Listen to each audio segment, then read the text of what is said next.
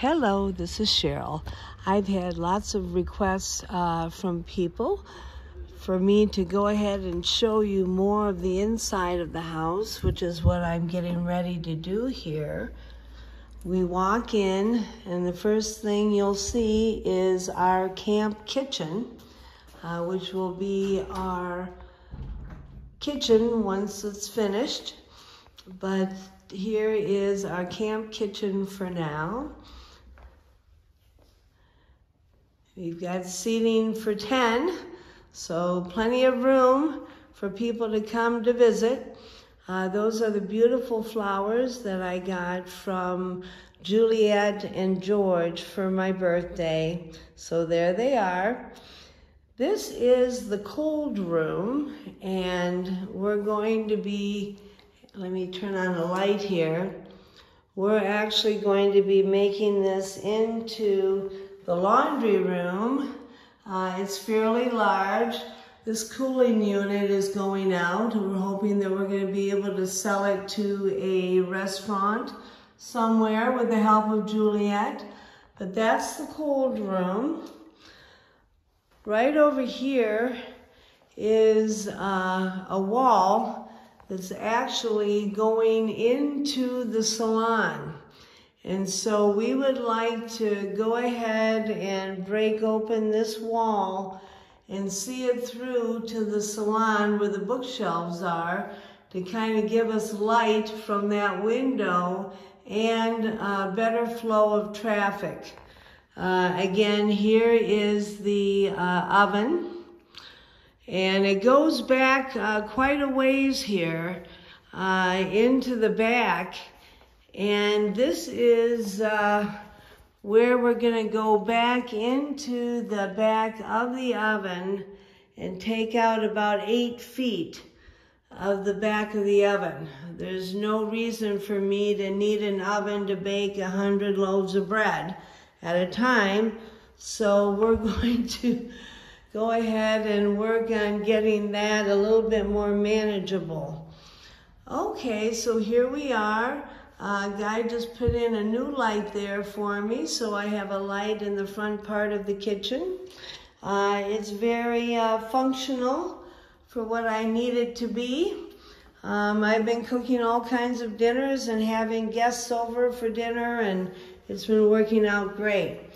Now this is the front end of the area here, and this is a bit of a mess.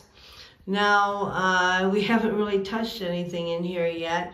We're taking out that shower, and we're going to be building a pantry in there. And then right here, we're going to make this into an herb garden area. Once we open up those shutters, it's just so much light in here you would not believe it. So it would be great to grow some herbs back in this area, is what we're thinking. So that's that. Then we go in here, and we have the bakery storeroom, which was actually used for the bakery, and of course we have that big bay window. We went ahead and yesterday we pressure washed all of the awnings out there, and boy, they sure do look good now.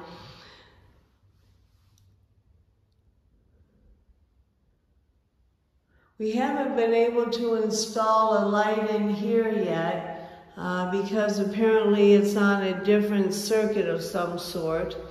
But we were able to install a light here, and so now we have light in the salon. So this is the salon, and as you can see, it's got lots of light now. Right here is where we're going to be taking this out and putting in an entryway.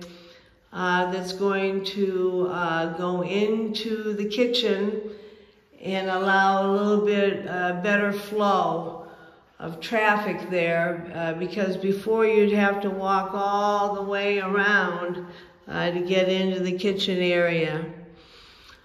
So that's going to happen there. This is the side door, and we accidentally knocked out a pane of glass because the door got stuck on the bottom, and when I pushed it, the glass came out. So that's happened. But we've got the light working in here. Guy's got the lights working just about everywhere. Now here is a little area that we were going to use maybe to put together flowers or something along those lines. We might even take it out and reuse that sink. I'd love to use that type of sink in my kitchen after it's been reglazed. But anyway, we haven't quite decided about that one yet.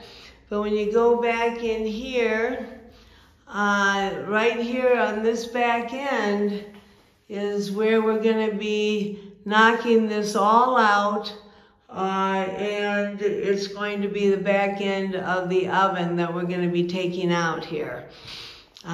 There's the little desk that Mom and Jenny insisted that I get, and I like it, so here it is.